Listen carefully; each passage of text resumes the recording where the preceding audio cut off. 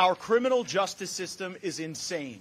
It's dangerous, it's harmful, and it is destroying the fabric of our city. Time and again, our police officers make an arrest, and then the person who is arrested for assault, felonious assault, robberies, and gun possession, they're finding themselves back on the street within days, if not hours, after arrest. Eric Adams, New York mayor. My friends, the reason we are here in New York is because you have Democrats, you have citizens calling for some relief from this pain. And we are here not to use anyone, but to uplift the voices of brave people who are here to tell their story. Ms. Brame, do you feel used in this hearing? Gentleman is recognized. Ms. Brame, do you feel used? Not. Ms. Harrison? I'm a willing participant. Ms. Harrison, do you feel used?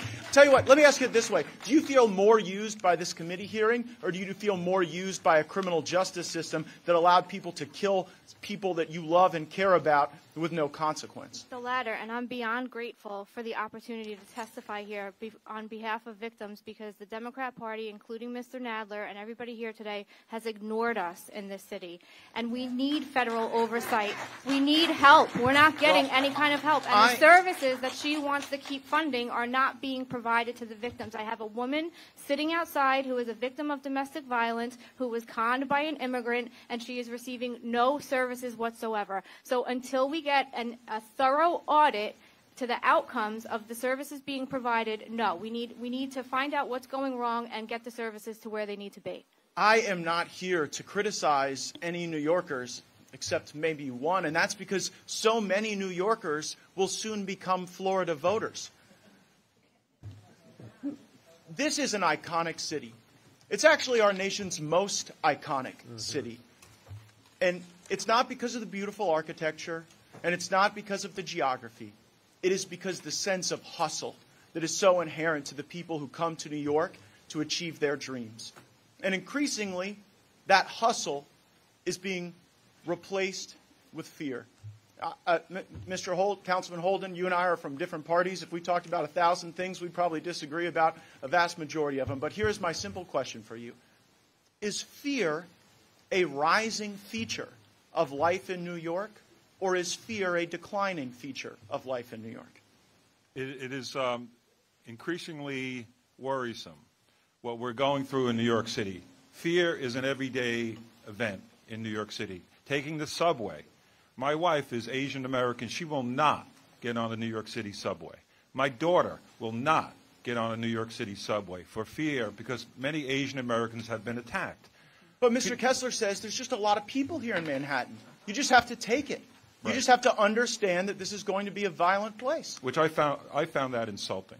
Well, Mr. DiGiacomo, you're here as the voice of law enforcement in many ways. And since the days of Cain and Abel, there has constantly been a violent criminal element as some feature of American society.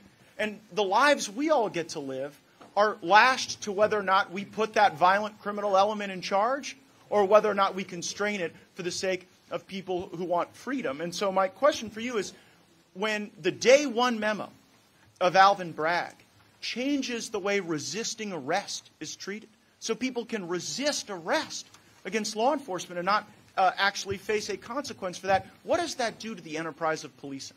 Well, it makes the officers and the detectives on the street, their job, that much harder.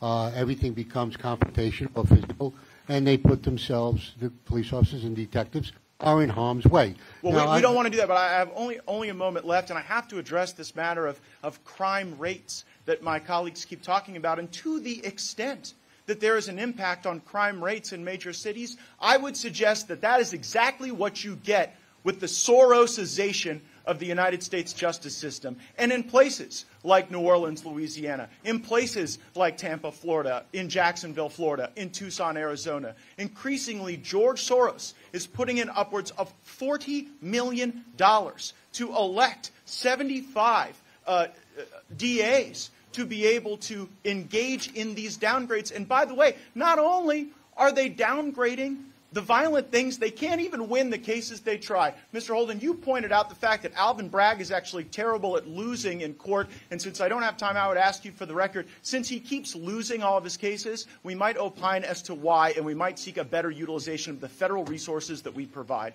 Thank you, Mr. Chairman. I yield back. Gentleman yields.